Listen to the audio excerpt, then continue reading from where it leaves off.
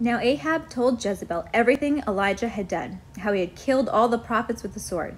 So Jezebel sent a messenger to Elijah to say, "May the gods deal with me, be it ever so severely, if by this time tomorrow I do not make your life like that of one of them."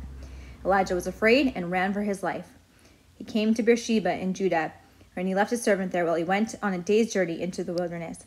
He came to a broom bush, sat down under it, and prayed that he would die. "I've had enough, Lord," he said. "Take my life. I'm no better than my ancestors." Then he lay down under the bush and fell asleep. All at once, an angel touched him and said, "Get up and eat." He looked around, and there by his head was some baked bread over hot coals and a jar of water. He ate and drank and then lay down again. The angel of the Lord came back a second time, touched him, and said, "Get up and eat, for the journey is too much for you." So he got up and ate and drank. Strengthened by that food, he traveled 40 days and 40 nights until he reached Horeb, the mountain of God. There he went into a cave and spent the night. And the word of the Lord came to him, "What are you doing here, Elijah?" He replied, "I have been very zealous for the Lord God Almighty. The Israelites have rejected your covenant, torn down your altars, and put your prophets to death with the sword. I am the only one left, and now they're trying to kill me too." The Lord said, "Go out and stand on the mountain in the presence of the Lord, for the Lord is about to pass by." Then a great and powerful wind tore the mountains apart and shattered the rocks before the Lord. But the Lord was not in the wind. And after the wind there was an earthquake, but the Lord was not in the earthquake. After the earthquake came a fire, but the Lord was not in the fire. And after the fire came a gentle whisper. When Elijah heard it, he pulled his cloak over his face and went out and stood at the mouth of the cave. Then a voice said to him, "What are you doing here, Elijah?" He replied again that he had been very zealous and that the Israelites had torn down the altars and put the prophets to death, and they were trying to kill him again. And God said, "Go back the way that you came, go to the desert of Damascus.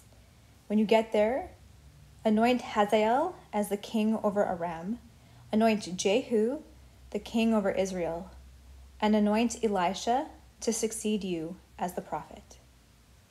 So up to this point, God has really shown up for Elijah, feeding him with the birds and really winning at the altar showdown.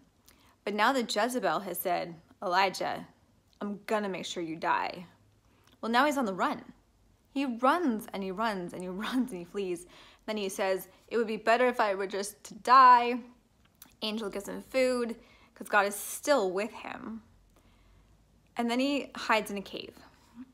And God comes and says, "Elijah, what are you doing? What are you doing?" So he says, "Well, I'm the last person that believes in you, and it's just not going to be great, so I'm hiding, you know." And God has a plan, right? He has kings set up, ready to be anointed, to take over Israel, right? Jehu is going to become the next king. God's got it all under control. And when he chose to talk to Elijah, he wasn't in the big wind or the fire or the earthquake. He was in a still, small voice. You can't hear a still, small voice if you're listening to lies or the noise of the world. You have to be intentional about listening to God's voice, choosing to sit and hear it. You have to be intentional about trusting that God's got it all under control. He sees the bigger picture. And you have to be intentional about passing on what you know to somebody else. So that's where we end off today. This question, I guess, could be posed to you. What are you doing? What are you doing?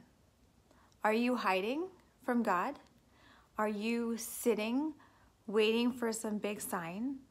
Are you intentionally seeking out God's still small voice in your life?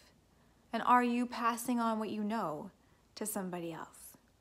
Are you in hiding, waiting, or are you ready to do the work of God? I hope you'll join me for another week as we continue with the Elijah series next Sunday. Have a great week.